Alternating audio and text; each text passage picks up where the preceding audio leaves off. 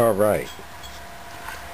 This is, I don't know, an unknown species of wood to me that the customer brought in. It's very creamy white wood, and sun's at a real low angle. It's a little after 6 here, and but what I was going to do is I'm starting to get the hang of this claw turner. I'm getting a little happier with it all the time. So anyway, I just want to show you. This log is now it is 13 inches from this face to this face. It's been paralleled two sides. Now I've got to turn it 90 degrees to take the other face off. So I'm not sure if this camera will zoom in there in the dark. It's so bright. I may have to set it down here. That said, put you down here where the controls are. How does that look?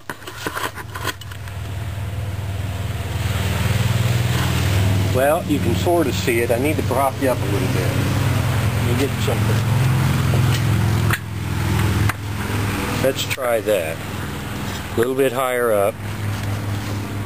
That's a little gooder. Alright, let's see what we can do here.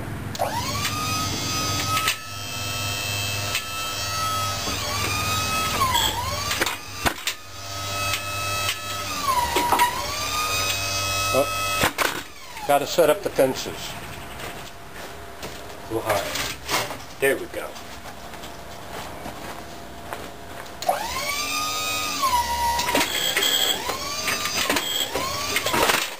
That's what I'm talking about right there.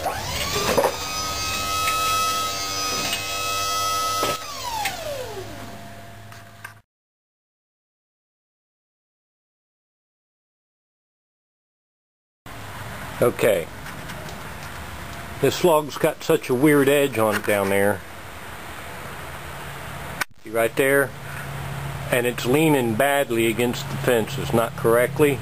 So I'm going to pick this log up and turn it around. I've already got the skidding tongs on here. Whoop. So let me do that, and get on with it.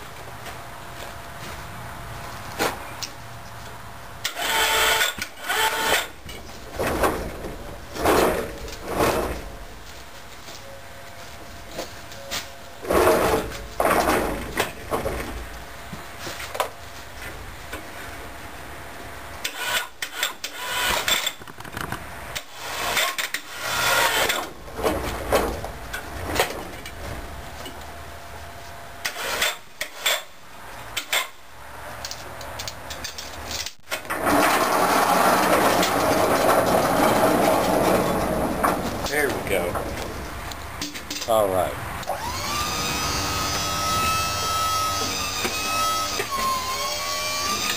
Now, let's back that.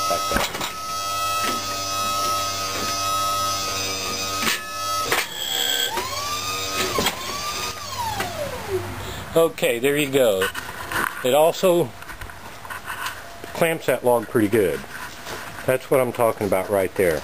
Now we can go ahead and do the job. And those are pretty small cylinders down there too. They're only 6-inch throw, 3/4 inch rod. They're 1.25 bore.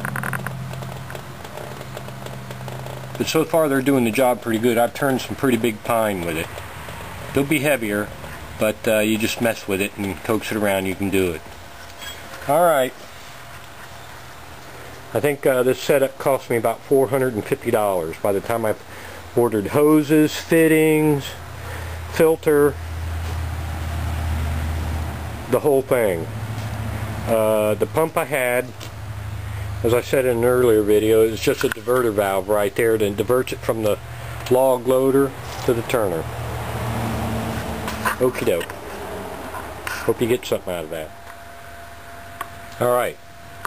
We've squared that side, took a couple slabs off, and let's flip this puppy 180 degrees.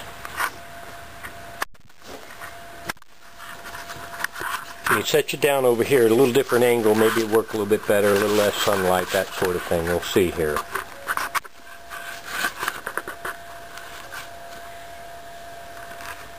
Yeah, pretty bright out.